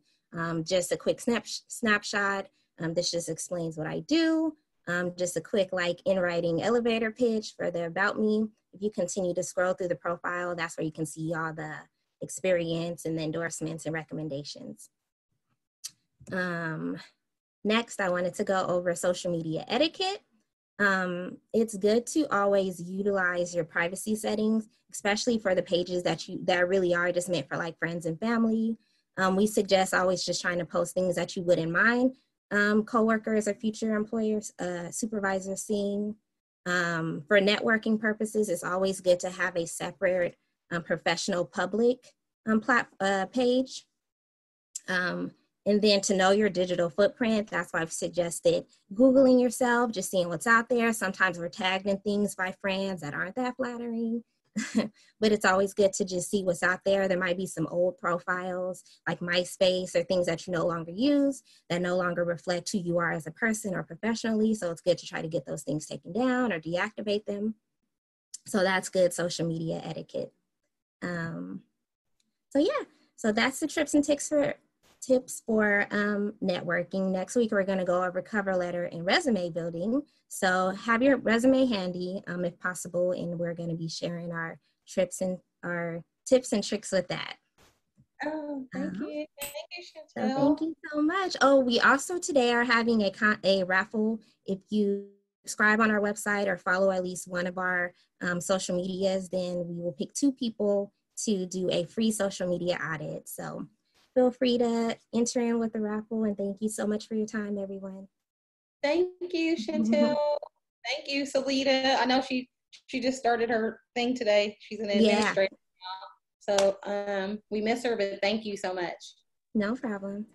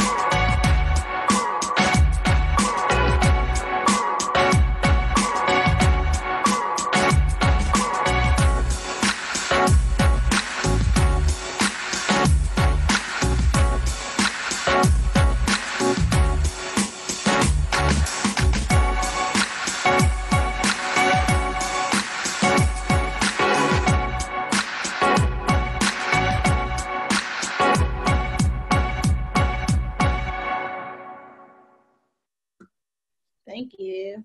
So next, we're going to move to our Cresco Lab Spotlight, and we'll go back to Michael. And after that, Tiffany will give us a recap of the day, and we'll give you information about next week's show, which is Cannabis Policy and Advocacy. Thank you, Michael. Yeah, so you all have heard a lot about the SEED program at Cresco Labs so far. So I don't have to rehash that. But going back to the question about, are big cannabis companies really interested? Cresco absolutely is. I will say that what we're doing in the SEED program is a lot of it is about giving the information to us. And at no cost or no financial obligation to you. Like some of the questions are, in order to be in our incubator, don't we need to have a certain percentage in your company? No, that's not our model. Certainly, it'd be great, if we helped you open a dispensary and Cresco, some of the Cresco brands are on your shelf. Absolutely, I mean that's real, but. The SEED program is really about providing those wraparound services by way of expungement. We're even exploring clemency at this point through our community business incubator, which we've helped about 50 businesses, 50 Black and brown businesses apply for their either dispensary or cultivation or infuser license here in Illinois. And we're looking to expand that outside of Illinois. COVID has made that a bit challenging, but we're still trying to figure out ways to do this on a virtual level. And then also through our education and workforce development.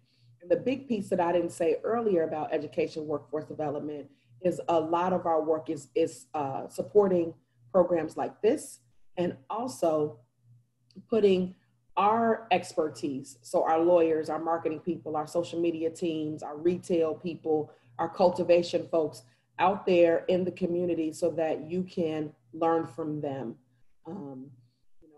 One of our biggest partners within Cresco is our horticulture experts. They work with our incubator participants to tell them about a cultivation facility and to walk them through our facilities and help them understand what it is that they need to know about how are you going to grow cannabis in Illinois? Like this is in California, how are you going to do this and be successful? And you're not going to put a plant in your living room. So what is it that you need to do? So a lot of it is that. It's about that setting expectations, level setting, helping to dispel myths. Some of that was talked about, and our group of people, our older population that's voting, some of them don't understand how cannabis is really a component of health and wellness. So helping folks to understand that and helping folks to understand what is going to be required of you if you want to get into this business. And what are the tools that you need? What access to information do you need? So that's what we're about, is really getting out there, forming those relationships, building rapport, because we know we're side-eyed, from the beginning, just by nature of who we are. So you have to build that relationship and really, we build our reputation by what it is that we're doing. That's what I say about Cresco and the Seed Initiative. Thank you, Michael. Thank you. Tiffany's going to close us out. I just want to say thank you to all of our guests today on the show. We're going to have links up. We have links up now for the exams for session 1 and the video. Session 2 will be up in the next hour or two, and you'll have all 4 sessions by Friday. So some of you all need to catch up. We apologize for our delay in getting the exams out, but they'll all be out, including today's session questions by this Friday. So again, thank you guys. Tiffany, any last words? Yeah, just so one of the things we want people to hold from today's session is everyone on here believes that social equity is a necessary part of how the cannabis industry moves forward, and how that looks in different places has been really different. And for those of you that are interested, we always say you can think globally, but you have to start locally. You have to start seeing what's the work that's happening in your local communities. So that means what ballot initiatives have been pushed forward, which elected officials actually support this work. How do you see if there is work happening in your community? How do you get attached to that work first?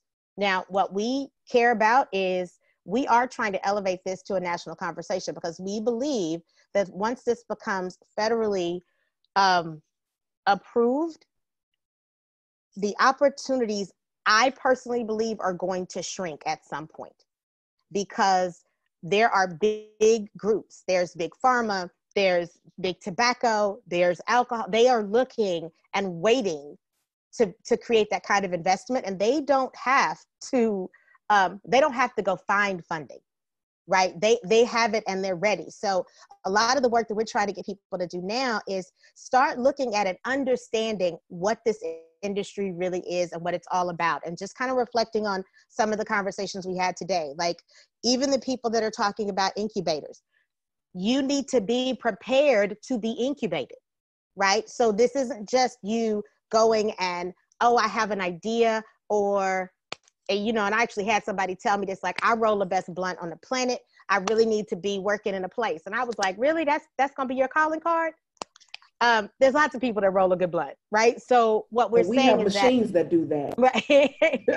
You know what I'm saying? But what we're trying to get people to see is that take this industry seriously, because it is a business, especially if you plan on trying to make your livelihood at it. There were questions that we got that we weren't able to get to. We are pulling together an FAQ from all of the sessions, and we're going to have that. It'll be up on the site next week. But like you heard Conchasa say, you could go back to the website. All of the videos will be up by Friday, including there's a quiz that goes with each one. You have to complete 6 of the 8 quizzes to get the certification saying that you completed the series. And if you have any questions, our HBCUCEI.com, that's the site. You can ask questions there. We have an information email address as well. We want to thank, we've had over a couple of hundred people join us for these conversations over the last few weeks, once we totaled up all of the attendees. So we want to say thank you for that, because we are trying to create a network of opportunities and information for you all, and specifically saying that we are trying to create space for Black, Indigenous, and people of color to be in this industry, and to put our best foot forward in that work. So that's all for me. Thank you, everybody, and to all of our panelists, sincerely. You make this worth it. Thank you.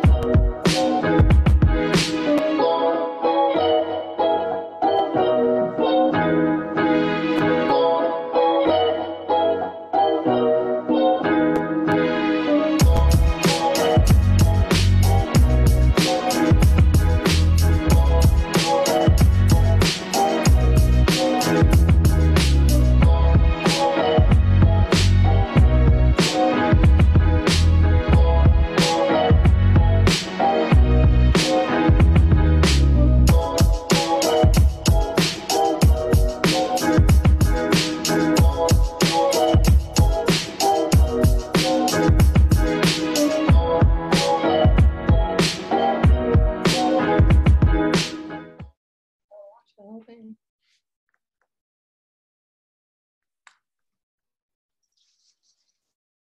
Thanks again, everybody.